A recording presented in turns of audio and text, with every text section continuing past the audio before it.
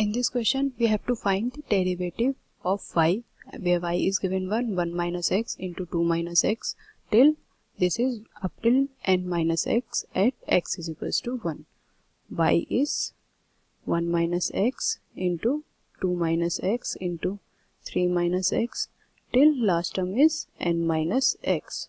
So dy by dx will be given by, we will use the product rule. First of all, differentiate this function, we will get minus 1 and keep all these other functions as same. So we get 2 minus x into 3 minus x, last term is n minus x, plus now differentiate 2 minus x and keep all the other terms as it is. We get 1 minus x into minus 1 into 3 minus x till last term will be n minus x, plus continuing in this manner, at the last we will differentiate this function and keep all these other functions as it is. We get 1 minus x into 2 minus x till n minus 1 minus x and minus 1. So take out minus 1 common from all these terms. We get 2 minus x, 3 minus x, first term is n minus x, plus second term will be 1 minus x into 3 minus x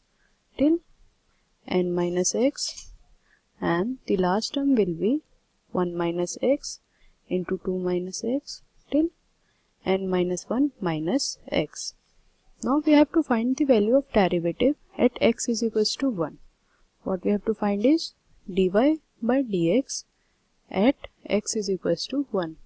This will be minus 1 times of, if we substitute 1 in this first term, we get 2 minus 1, that is 1 into 2 into 3 into n minus 1, plus now see this, after this first term every term contains 1 minus x.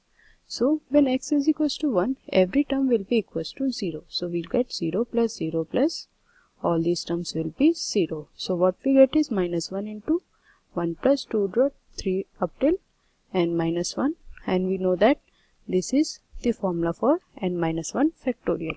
This is equals to minus 1 into n minus 1 factorial.